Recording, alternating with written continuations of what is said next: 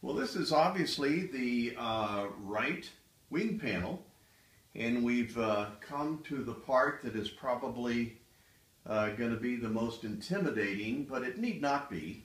And that's why I want to do this video to show you how to shape the leading edge.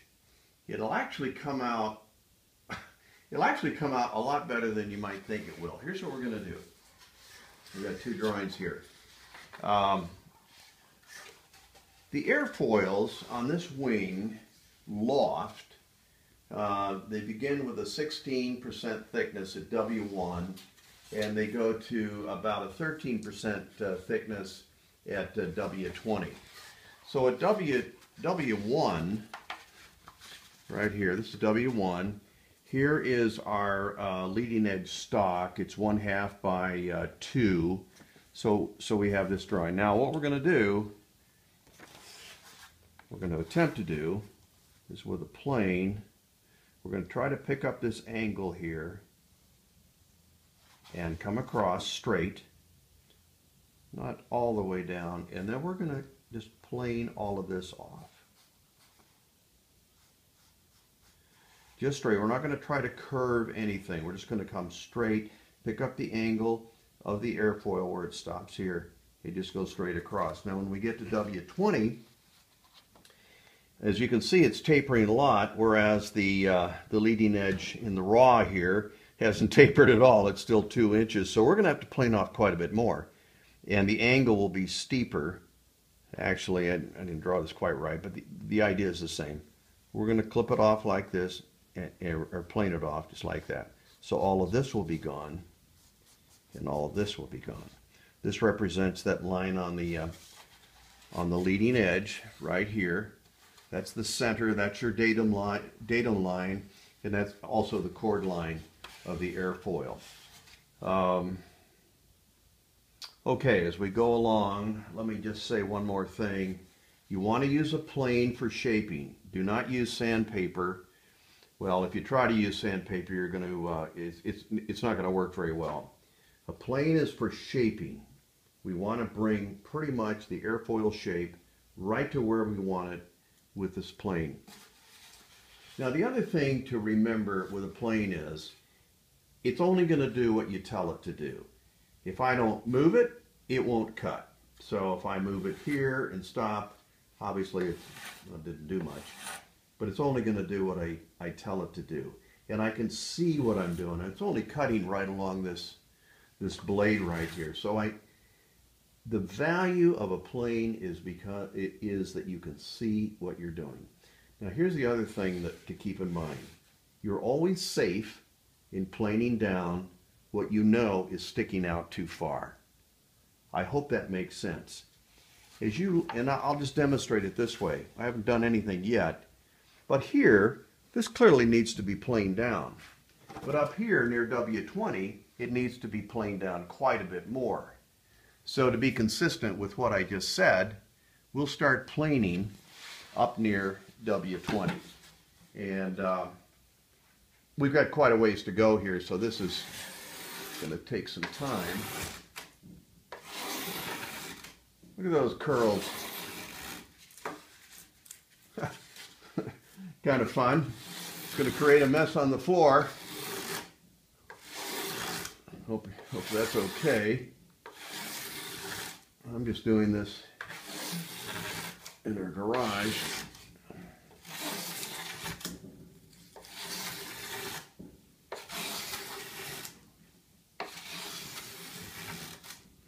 Now, if you're going to watch everything that I planed, you'd have a pretty boring video. But I don't know if you can see it or not, this is about 1/4 of an inch. We've got about 1/4 of an inch to go before we're down to where we want to get. But that's about the same as where we are at W1. So now this section is sticking out a little bit too far. So let's just plane here. I've got just a little bit of an angle on it, not much.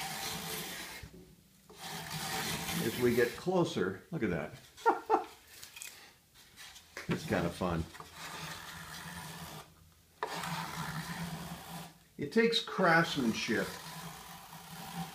to build this airplane. and you wouldn't be building one unless you were a craftsman. So I hope I'm not really going over anything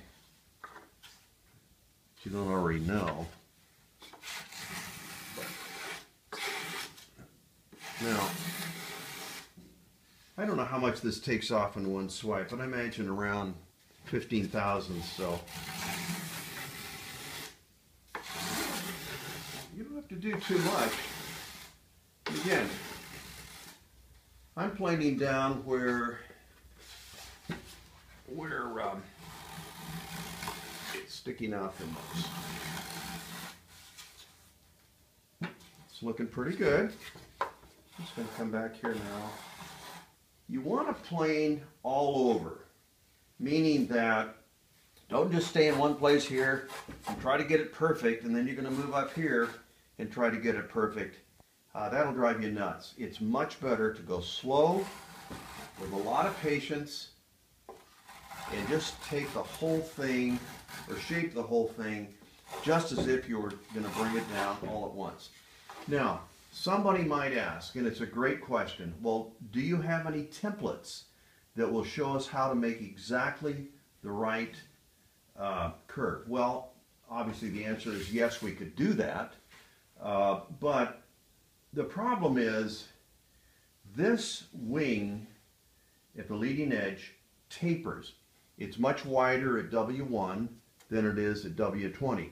So you have a taper there. Not only does it taper, but the airfoils are lofting. In other words, they are changing, they're transitioning from a 1416 out to a USA 35B.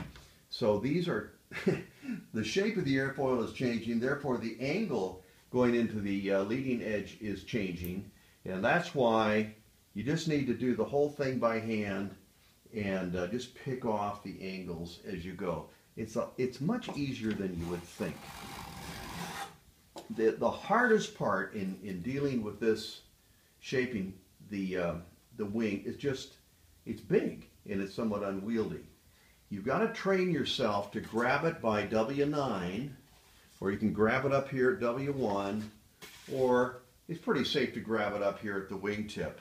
Obviously these are balsa wood and you wouldn't want to try to hold this thing. Here I'm grabbing W13. That would be a mistake. It's going to break.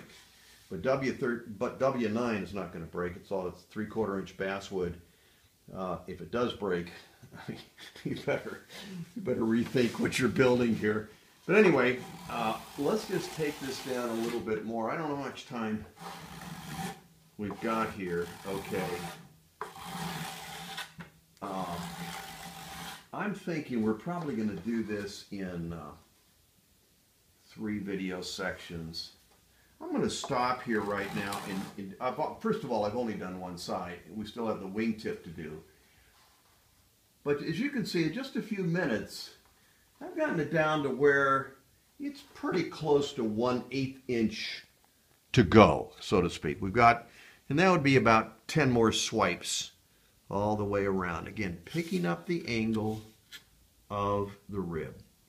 So what we'll do is stop here, and I'm going to finish just the taper shaping.